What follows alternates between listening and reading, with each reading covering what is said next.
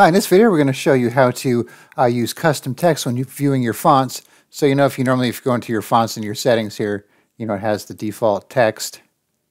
And if you want to do some custom text, you could type it in for a specific font, like that, but that only shows you for this one font here, and you go back, then you have to do it for each one. So let's say you're looking for maybe the letter G, looking for a certain way, and you don't want to have to go through all your fonts.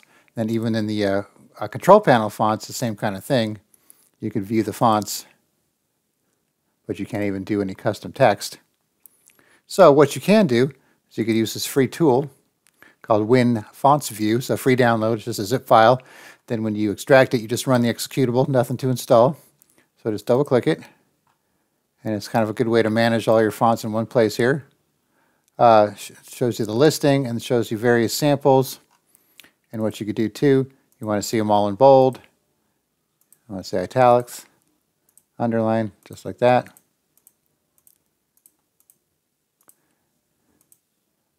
You want to save selected items, copy selected items, HTML report. This is kind of cool. If you want to do selected fonts or all items, you could do this. It'll open up in a web browser.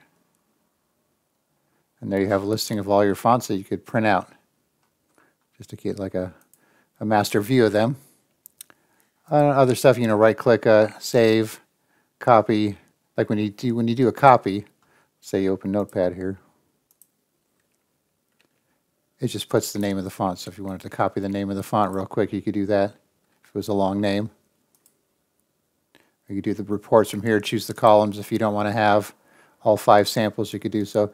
But the best part is when you go to the advanced options. Like I said, if you wanted to do the letter G, let's say, and all character sets, you could change that. Now you could see how G looks with every single font. So let's say you're looking for a certain style, more like this and not like this, for example. You could scroll down and do that.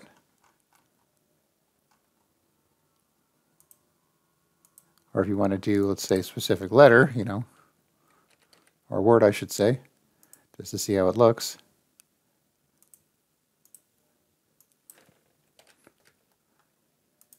Capital letters too. And